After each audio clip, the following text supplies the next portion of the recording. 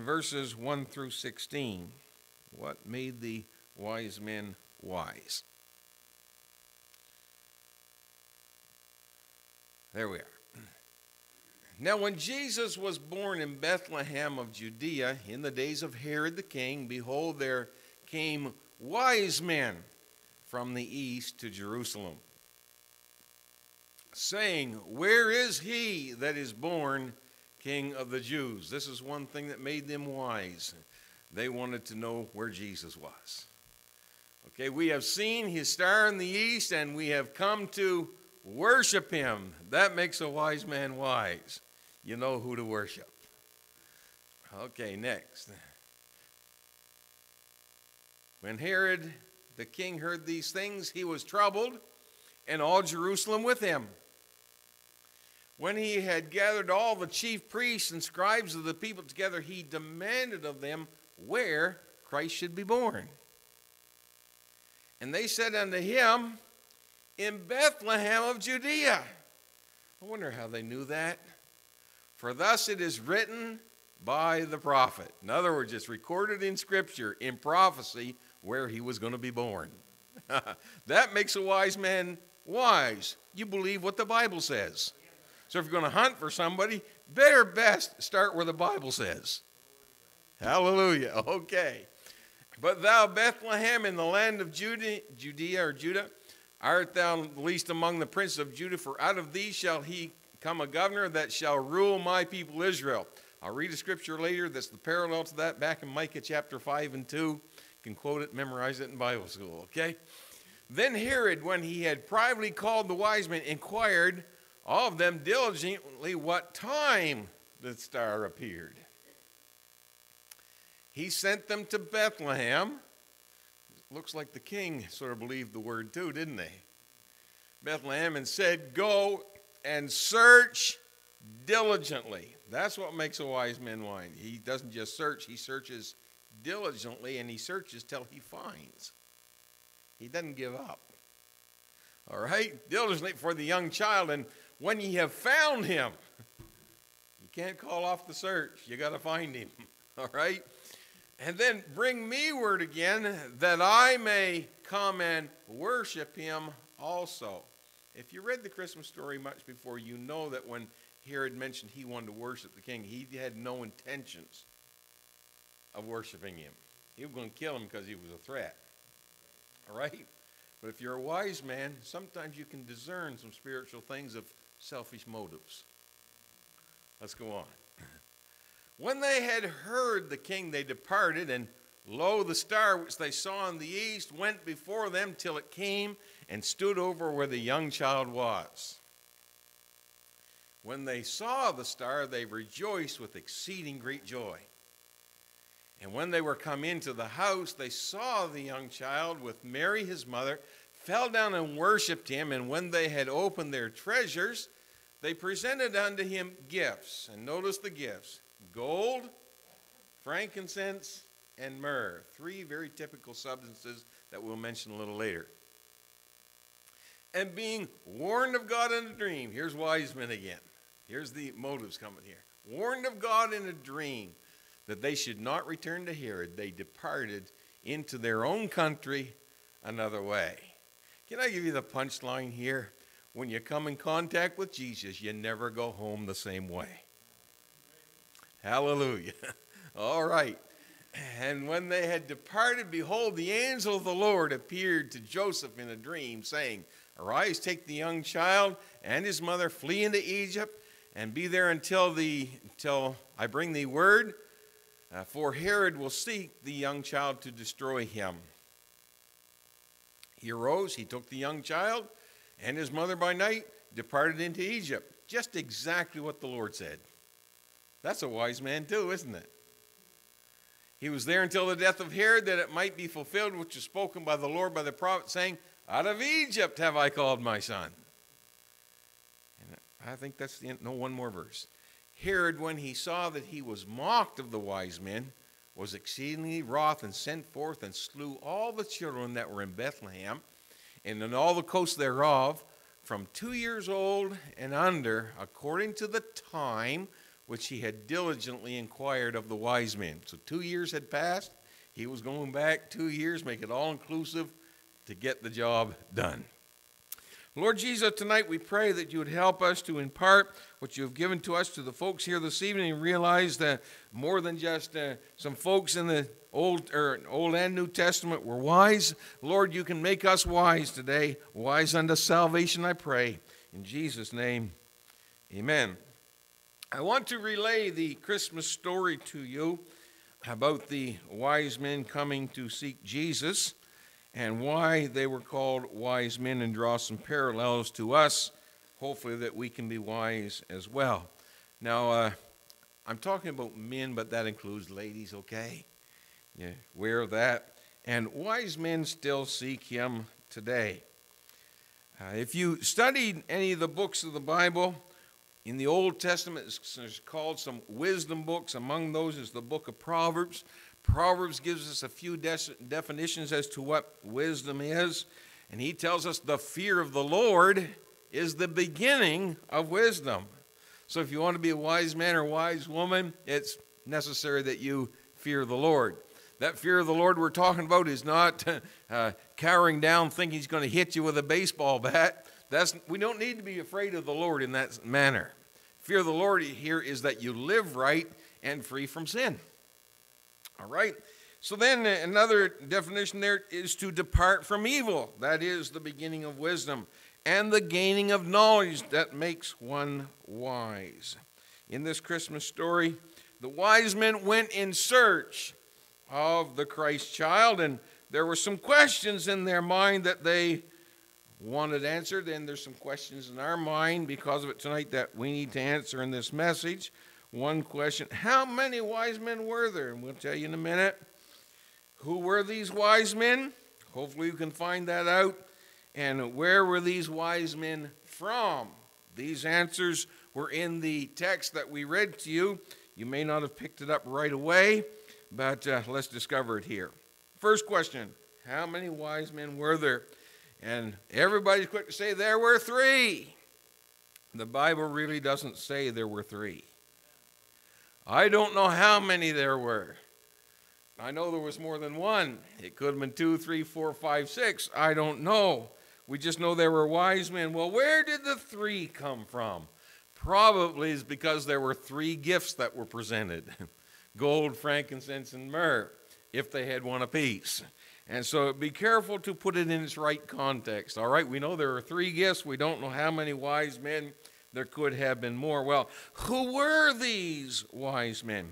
They're the Magi, those that had an occupation of studying the stars. They were scientists, and we don't have much more information than that on them, and much remains a mystery. But they certainly were interested in one special star that acted differently than all the others. And this star was to follow them to to lead them to where the Christ child was. Now, where were these men from? As far as the place given a name, I really don't know. The Bible just says they were from the east. So somewhere's in the east, just exactly where, I don't know. Now, I want to say something here, and hopefully you won't throw stones at me just yet. Okay? It says they were wise men, not wise women. Ladies, don't stone me yet. Had they been wise women, they would have asked for some directions. And possibly they would have arrived on time instead of 2 years later. And they'd have got the stable all clean instead of complaining how dirty it was. And they would have clothed the young child and dressed the kid and had the presents wrapped. But they were wise men. Wise men don't ask directions, they just take the long way around. I'm okay now? All right, let's continue on here. What made the wise men wise? It wasn't their collective knowledge, all 3 of them or 4 of them, 5 or 6 together, putting all their knowledge. That's not what made them wise men. It wasn't the occupation that they had. They're called Magi, those who study the stars. That's not necessarily what made them wise, being scientists.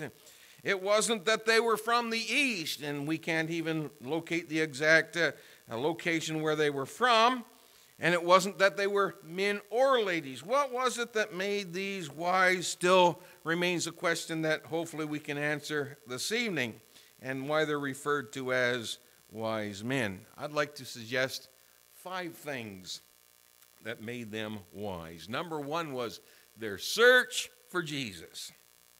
Amen. Their search for Jesus was indeed a literal search. They were ready to travel the globe to find the Christ child, this special one that was to be the Messiah.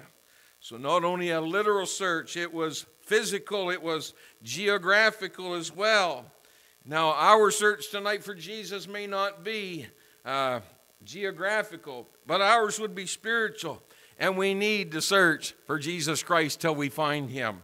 I'm reminded of the songwriter, and a song that probably is lost now, but I love it. I searched for him. I knew not what I searched for. I longed for him and knew not what I longed for, till I found Jesus. And I knew that I would search no more, because he filled that longing down in my soul. There's a search by mankind, and they'll try to fill it with all kinds of things, but the Lord himself reserved a place right in the heart that will not be satisfied, content, nor fulfilled till you find Jesus. Amen. Now, it's been filled with a lot of things, whether it's education, whether it's occupation, or even by a commandment of Herod to go find him. No, only Jesus is going to fulfill that longing in our hearts. Bring to you a scripture that's found in Psalm chapter 19, verse 1. I don't know if I actually put that on the scriptures, Tim, but it talks about the heavens declare the glory of God, and the firmament showeth his handiwork. This is one of the things that teaches us there is a God. Amen. There is a God. No such thing as an atheist, is there? I mean, he's got signs of a creator all around him. The firmament shows his handiwork. It happened to be the firmament where the star appeared and was going to lead these wise men to the Christ child. I could also take you to the book of Romans chapter 1 and mentions there that nature teaches us some things. Why? Because the Lord put it in there instinctively, or whatever word you want to use to describe that. And so what made the wise men wise? Their search for Jesus. And by the way, the church is not the only place where you can find him. A lot of people think, well, I need to go to church to find him. That's great. You can find him here. But the scripture tells us he's omnipresent.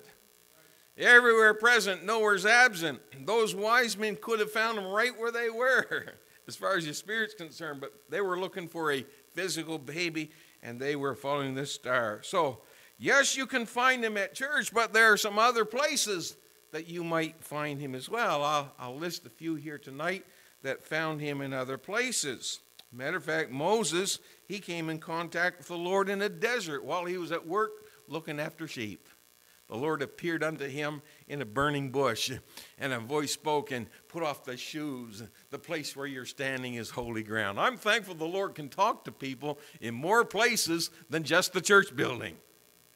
Gideon, when he was harvesting wheat and he was down threshing by the floor, and the Lord came and made himself real to him there. Peter, while he was cleaning his nets. These are all examples of the Lord coming to your workplace and you find him there. Matthew, he was collecting taxes, and the Lord appeared unto him. And the wise men were studying stars. These are examples of the Lord making himself real to people while they're working. Hallelujah. The Lord can also come to you or talk to you at home. I don't have a biblical example tonight, but I can tell you of a testimony that all of you will recognize. Anybody know a man by the name of C.B. Dudley? When he'd testify and talk about the old lard pail out in the shed where he kneeled down and God talked to him there. Amen. You can find him at home. This next one I reserve a little bit. You can find him at school, or used to be able to, until our politicians told him he wasn't welcome there. Maybe you can't find him at school now. I'll give you a secret. And find a closet somewhere at the school where the politicians don't know exists, and you can find Jesus there. Hallelujah. Amen. He's everywhere present and nowhere is absent. Oh, glory. I don't need to know everything about the Lord to be able to know him. I'm glad I know more than some people.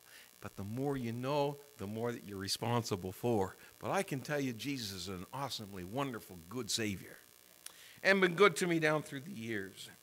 And just where your search for Jesus will find him, it may be different in different cases. It could be at work, it could be at home, at school, anywhere. The Lord, when you search for him, he will make himself known. The wise men were wise because they believed the scriptures. Where do we begin our search? The question was asked, where are we going to find this Christ child? Well, someone come up with the idea. They were reading the Bible and in the prophets in Micah chapter 2 and verse 5. But thou, Bethlehem Ephrathah, though thou be little among the thousands, yet out of thee shall he come forth, who is to rule Israel, whose goings forth have been from old, from everlasting. Prophecy. Now, if the Bible said that, probably the best place we could start is Bethlehem. We believe the scripture. Now, if you believe the scripture, you obey the scripture. And that's exactly what these wise men did. The prophet said he was to be born in Bethlehem. We believe the Bible. That's where we're going to start our search. I want to tell you something tonight. If you want to find Jesus, one of the best places to start your search is in the Word of God. Amen, because you cannot separate Jesus from his Word. That tells me we should be reading his Word to find out more about him. Amen. It's interesting that he will give more knowledge to those that ask of him. And that was a promise in Scripture, to seek him and he will make himself known. Now, so you can know Jesus better by reading his Word, there's a Scripture over in Acts somewhere that mentions about the Gentiles. They would read the Scripture, but it didn't profit them. Why? Because it wasn't mixed with faith. That was the Gentiles. And I don't know whether I should confess this or not. I've been reading a lot of the Bible lately. And I do want to finish for the end of the year so I can get one of those things that said I completed the Bible in a year. Actually, I'm on my second time through. And I'm going to start the book of Revelation tomorrow. I'm that far already again. But just in the last 3 weeks, I've read from Ezekiel clear up to Revelation. Can't tell you much of what I read.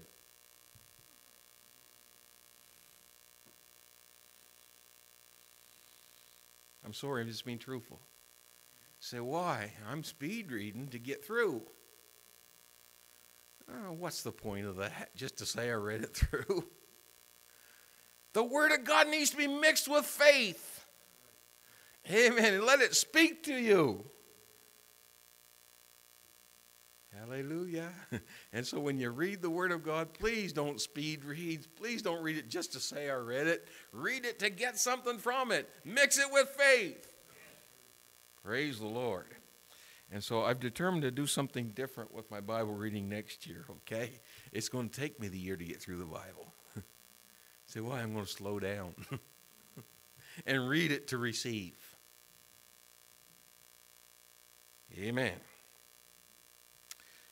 The third thing that made the wise men wise is they did not quit. They went and searched diligently. They believed the Scripture. They started in Bethlehem, and they said, we don't care if this is a lifetime journey, a lifetime search. We're going to find him. Because that's part of the instructions. Search till you find. Search diligently until you find. So quitting wasn't an option. They were determined to find. I think it was Butch I mentioned to this week, or he mentioned to me, that was a long journey. Yes, it was. There was over 1,000 miles. They didn't have cars back then, nor airplanes. It was just hoofmobile. And if you're going to travel on a camel for 1,000 miles, it's going to take more than 2 days. And if you're searching along the way, it's going to take a good more days. Let's just say we're going to average 5 miles a day. That's 200 days. That's just a guesstimate.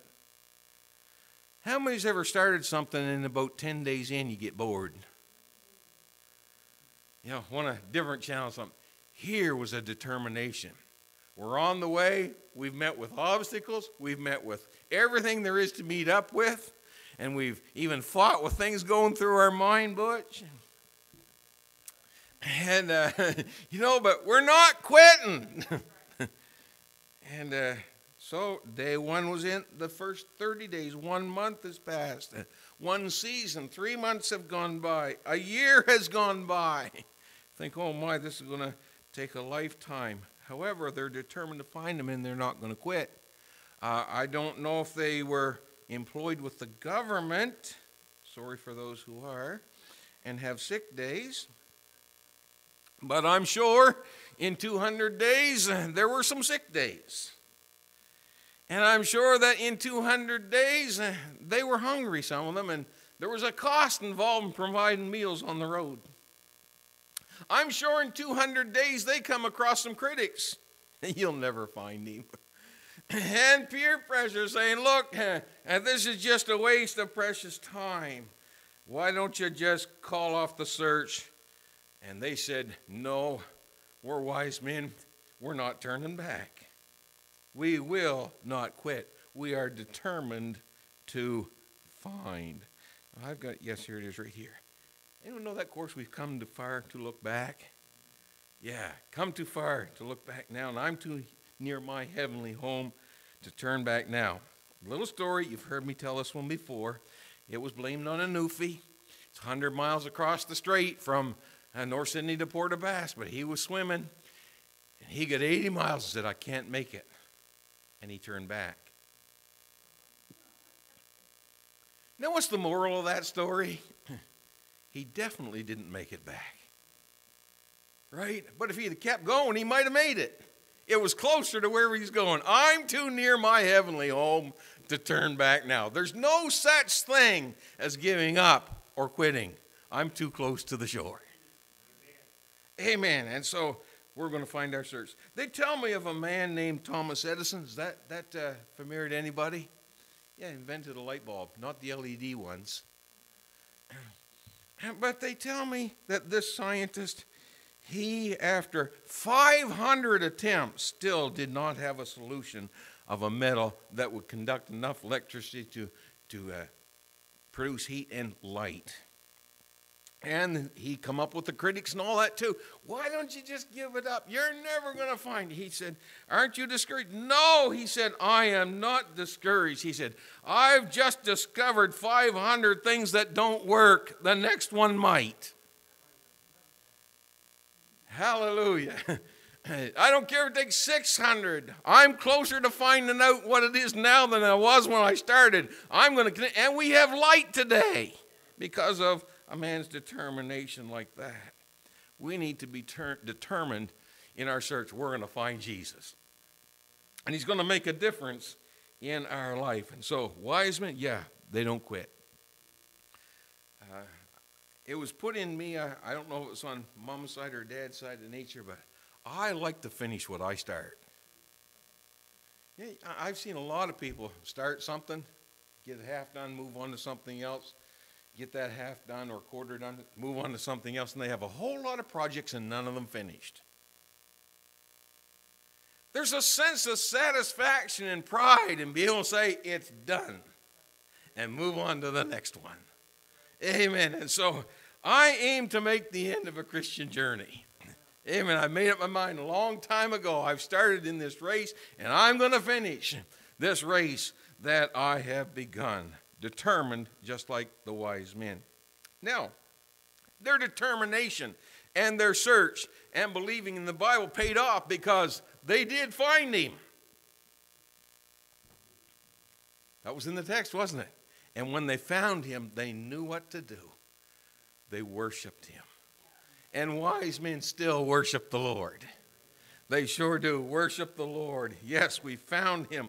We believe the Scriptures. The Scriptures testify of him. He's made a difference in our life. We've traveled thus far, and we're going to bow down and worship him. Matter of fact, we got gifts to give him, and these gifts are not cheap. I hope you're not one that offers to Jesus cheap stuff. As a matter of fact, he requires more than that. He requires your all. Amen. We give him our all. They bowed down to him. There was gifts of gold, which is very expensive metal, but it's also typical of his divine nature. So it really fit this situation. It wasn't just a child. It was the Christ child. It was the Messiah. That was deity wrapped up in flesh. Here's some gold, frankincense. That talks about the holiness of our God. Wow. Frankincense was used a lot in the offerings and in spices that made up some anointing oil and other things for the tabernacle and clear up through. So frankincense, the holiness part of him. And I want to tell you, Jesus Christ, there's none like him. Amen. He said, be ye holy, for I am holy. That's his essence. That's his character. He is holy. They offered him frank and myrrh. Myrrh is a spice that comes from a tree. They use it in the embalming trade, and it's to last or preserve. And here was like a spice or a substance being used in prophecy. He's going to die, but we want him to live. He's going to live forevermore. So thank thee, gold, frankincense, and myrrh. Oh, such apt and wonderful gifts for a Christ child. Going to call his name Jesus, for he shall save his people from their sins.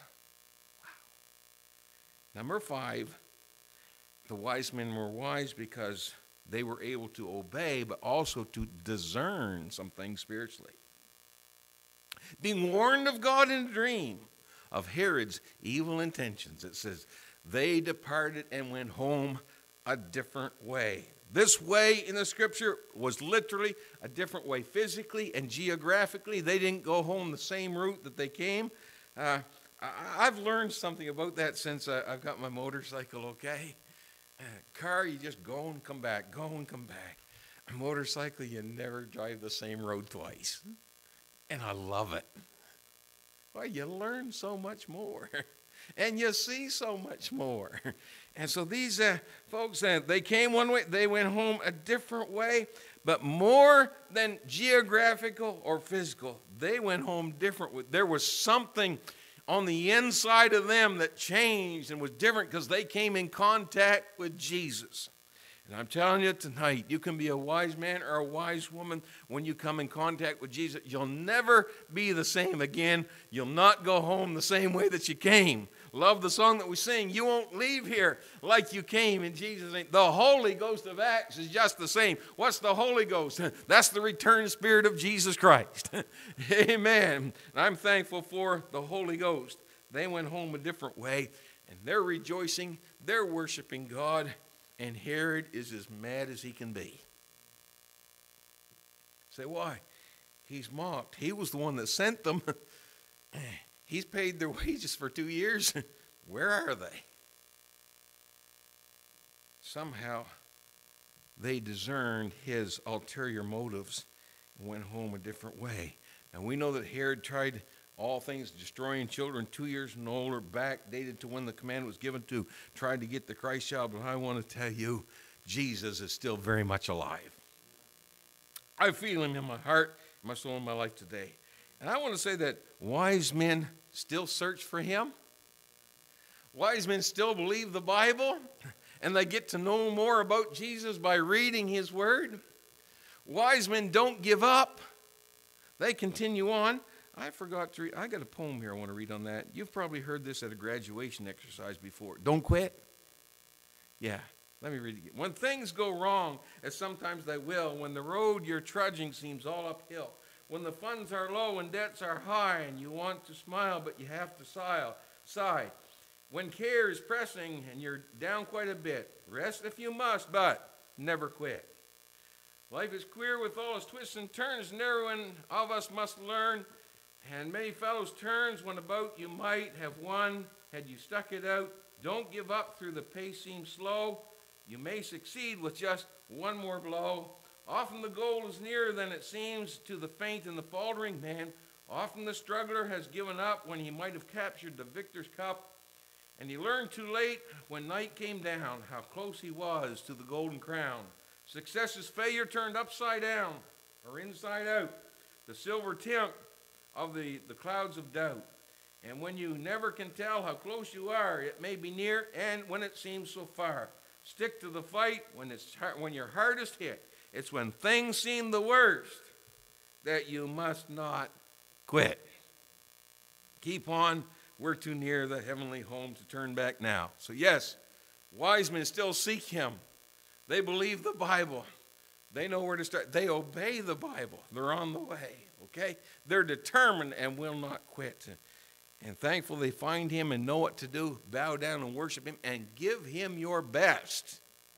Continue to worship him, and he will even cause you to discern spiritual things. One thing about that is, when you come in contact with Jesus, do not go home the same way that you came. Amen. God bless you tonight. Would you stand?